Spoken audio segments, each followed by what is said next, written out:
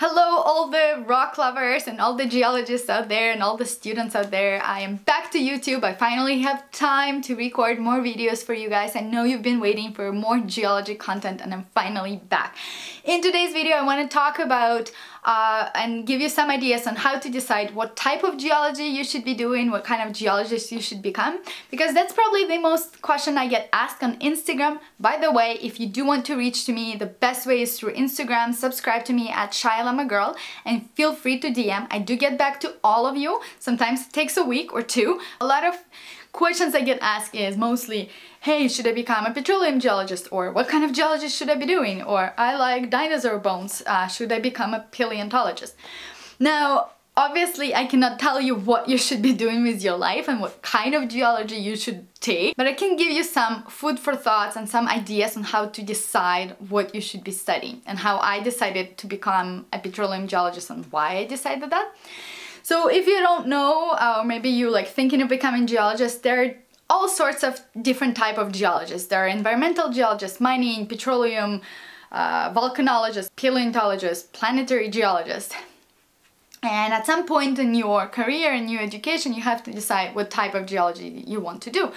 Depends on your university, depends on your school. My school required us to pick a specialty in our second year. So first year was just general geology for everyone, and then our university offered different streams. They had environmental, petroleum, general geology, and geochemistry. Now, so that's the first thing you should look. If you're thinking about becoming a geologist or maybe becoming a certain type of geologist, you have to look at what your school or the schools you're considering going to are offering for programs, because not every school offers, say for example, petroleum geology, or not every school offers mining type of geology courses. So you have to be mindful of the school you're going into, what are they offering.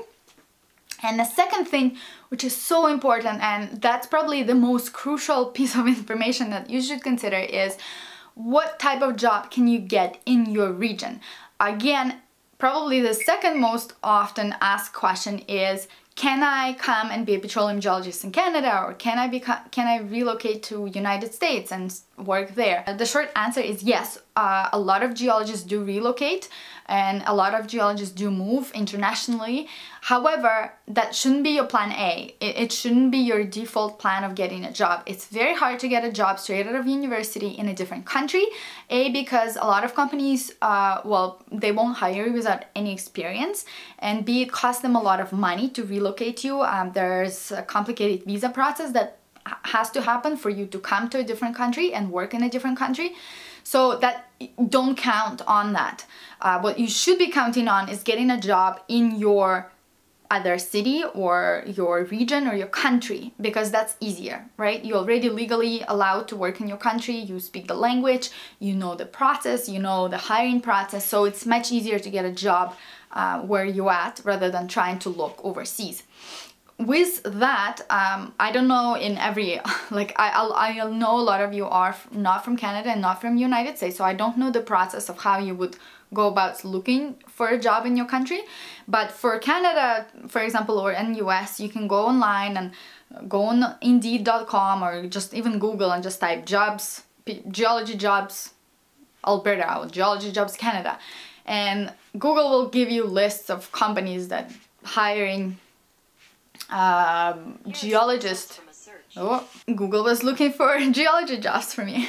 And you can see what companies offer. Now, if you say if you want to study volcanoes but you live near a volcano, chances are no one's gonna hire a volcanologist in your region, and you will have to relocate, or you might have to go to university in that area to kind of increase your chances of getting hired as a volcanologist. But if you, like me, the reason I picked petroleum is because I live in Alberta, and Alberta is a big petroleum hub. Most companies that hire geologists are petroleum companies, so it's logical that if I pick a geology degree, I would most likely find a job in Alberta. Environmental geologists are more versatile. They can work for various industries, not just petroleum. Mining companies hire them, remediation companies hire them, construction companies hire them. So they're more versatile where they can go. Others had to relocate to Ontario because there's more mining there, so they had to go and relocate within the country. So look online what type of jobs are available in your region before you pick your specialty. Second or third tip is, if you're in university and studying geology and you're not sure, like say you're just doing general geology and then you have to decide when you're looking for a job what stream to go into, I recommend doing different research as an undergraduate student. I was fortunate enough to be able to apply for a grant and receive the grant to do research, and I was looking for a professor, and one professor was offering to do research on interplanetary geology, and I never even knew that that's a thing. I never knew there's like scientists studying, well, I knew there are scientists studying other planets, but I never knew that could be me. And so when the professor offered me that position and kind of told me, okay, I have a couple meteorites that need to be studied and need to be typed, I said yes, and I'm so glad I did. It was one of the most interesting researches I have done. And also my undergraduate thesis I did with the same professor, and I did it on Mars stratigraphy. Now again, that's something in petroleum stream, they don't offer courses like that. They don't offer courses on interplanetary geology, but that opportunity came to me and I took it not because I wanted to be interplanetary geologist, but I took it because I wanted to broaden my horizon and to see if I like it. I absolutely love that research. One of the best researches I've done was studied Mars stratigraphy by using NASA satellite images. Obviously, I didn't become an interplanetary geologist, but that research opened up a lot of doors for me. In fact, one of the very first questions my interviewer asked when I applied for petroleum geology is they looked at my resume and said, hey, we saw that you studied Mars stratigraphy, like planet Mars. Like, we've never seen that before. We've never seen any other students do that. Can you tell us more? And that opened up a conversation, that opened up a door for me because it was unique. So when you study in geology, don't limit yourself to just your stream. Make sure to explore different varieties, just because you might not even know that you like certain things, right? Like, do research in geochemistry, or like if you're in mining, try to do research in environmental geology, because you might love it and that might be decisive factor for your career later on, and also helps your resume in the long term. Okay, the other last two things to consider. Once you graduate, you have to decide, okay, do I want to be a field geologist or an office geologist? That applies to different industries. I will speak specifically to petroleum just because I know that industry. So when I graduated, I had a decision to make. There were field positions available and there were office positions available. I picked an office position, and what that means is I spent 90% of my time in the office. I had a 7 to 5 job. We had longer days, but I was in the office. I was just doing maps. I was looking for drilling locations, and I would communicate with a field geologist that was on a drilling rig, getting that information to me. But only about 10% of my time I spent traveling to the rig, and I was never away from home for more than like a week. The field geologist, on the other hand, spent 90% of their time in the field. So this is a he or she that would be in a remote location, living in a shack on a drilling rig, and often spent months out nowhere, no civilization around. That doesn't apply just to petroleum. I know mining geologists that also work in a field and in the office. There are environmental geologists that they have office positions, but they also have field positions where they go out and test water, test soil, pick soil samples, pick whatever, like drilling test wells. So that's something to consider long term, because when you graduate, field position might sound incredible to you.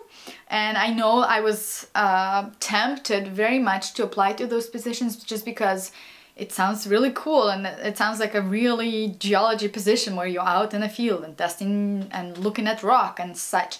However, you have to think long term. Not everyone is suitable for that position, just because you often spend weeks away from home, away from your family. And as you get older, you want to start a family, you want to have kids, or maybe you don't. But if you do, that's something to consider, because it's very hard to leave your family and go out in the field and be nowhere, like in the middle of nowhere, And especially if you're in Canada, not only you're in the middle of nowhere, but also you're in the middle of nowhere in -30 and with the snow around you, and it's really cold and it's very harsh conditions often. So you have to think about it in advance.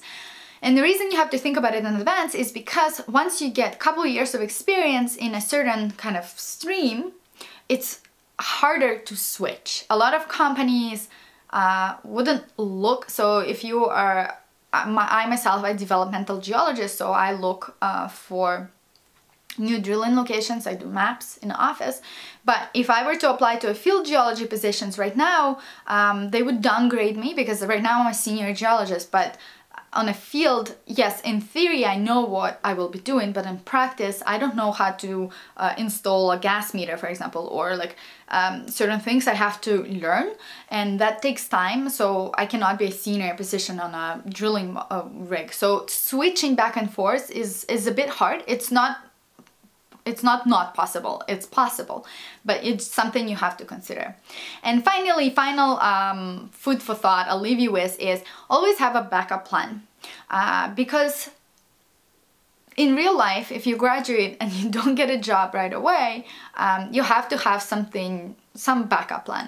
In in our field, in our faculty, when I graduated, we had about 30 geologists, and only 5 of us had offers for a full-time position. The rest only had part-time jobs available to them, like summer jobs, or no jobs. And a lot of the people that I graduated with went back to university. Some decided to become professors, and so they went to do masters and then later PhDs, and they wanted to be in academia and do research.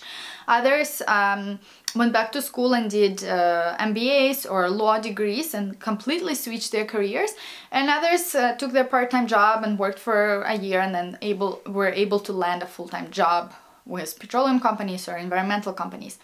So always have a backup plan. Think about, don't count on like, oh, I'm definitely getting a job straight out of school. Not always happens. That's just real life.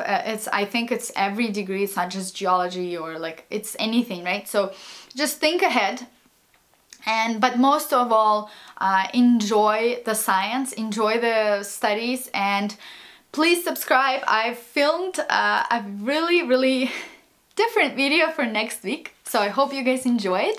Hit that subscribe button, and I will see you next week in my video. Bye!